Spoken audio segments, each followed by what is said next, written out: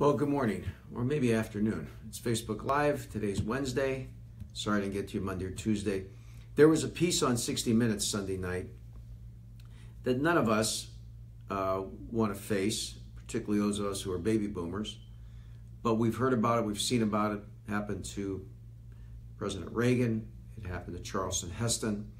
This was a story about a woman who at 65 years old was diagnosed with Alzheimer's, and then it followed her years later, and basically how this horrible disease financially devastated her husband and the family, besides the emotional component of it. What I want to talk to you about is the cost of preparing for these type of things for those of us who are at that age, and for those of us, or for those younger, my children, for example, in preparing for these things, not only for their parents, but also for themselves. And that is, there is nothing cheap about getting old when it comes to medical care.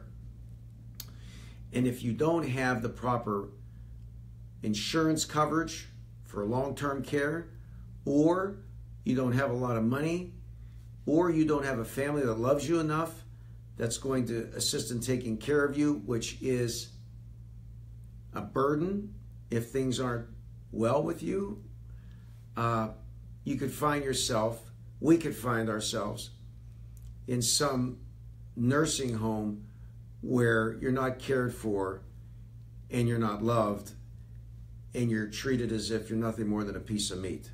And that's the reality of life. So what do? Well, it's my understanding a lot of the assisted living places who do not take any type of insurance or Medicaid or Medicare, whatever the coverage may be, you're looking at, depending upon geographically where you're located, probably between $10,000, $12,000, $15,000 a month for care. And unless you have a very serious bankroll, you'll be out of money for quickly. And a lot of people do, because what happens is whatever their savings are, and I believe in this case, this man, they basically bankrupt themselves financially because they love the person, they want to take care of them. That's what you hope will happen. I've been in nursing homes where I had an uncle years ago whose roommate was dropped off literally 10 years earlier by his family, and they never came back to see him. And the horror stories are terrible. But what's the solution? Well, the solution is planning. When you're young, you don't think about these things because time goes a little slower. But then once you get older, you're saying, where'd the last 10 years go? When the last 10 years go? Where'd the last 10 years go? This is all part of estate planning. This is all part of getting financial advice. This is part of understanding what savings means, from 401ks to IRAs to putting money away. Some people, I'm very conservative, where I don't really care about how much return I get on my money. I want to be able to go down to the bank if I want $500 or $100 or $50. I know it's there. Some people are more progressive and they're active in the market and different things, or in real estate, things like that. Nothing wrong with any of that. But the point is, those of you who are 35, 40, 45 years old need to start thinking about this. Those of us baby boomers who spend every dime they've ever made, it's too late. Okay, so it comes down to the fact of whatever you do have, if God forbid you get very ill and you can't be cared for at home, you're going to end up in a facility where whatever monies you have are going to be spent down, and until you're eligible for any kind of state benefit at all, Medicaid or otherwise.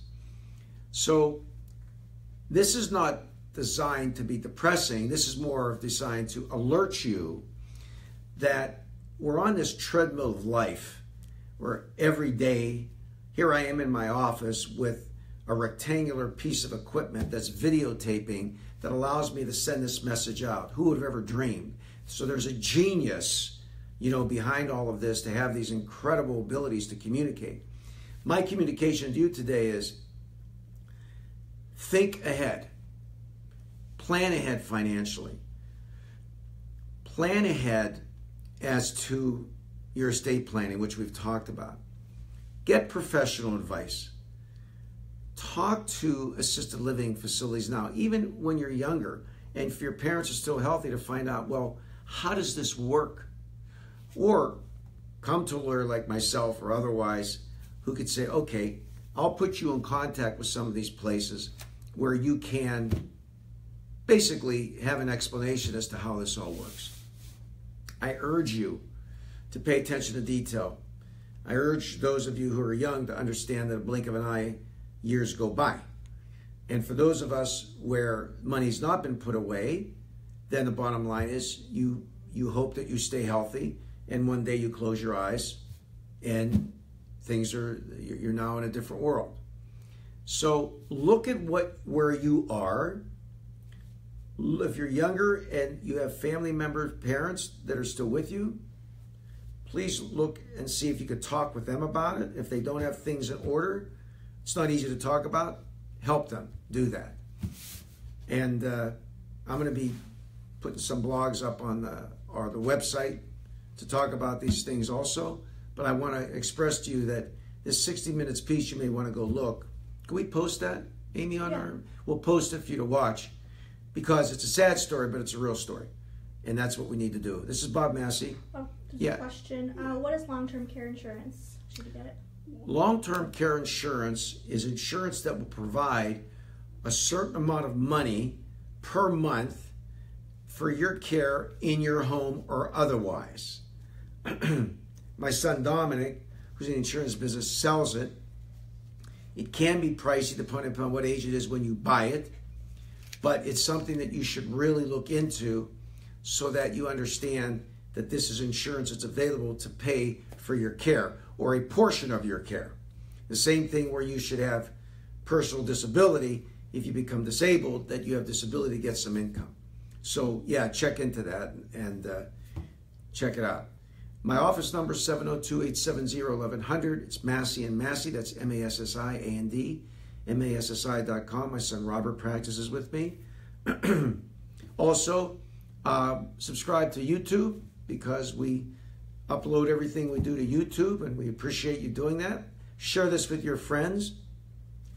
By the way, I'm pretty sure that I wore the same top last week. I did change, I did shower, I did bathe between last week and this week. Have a good day.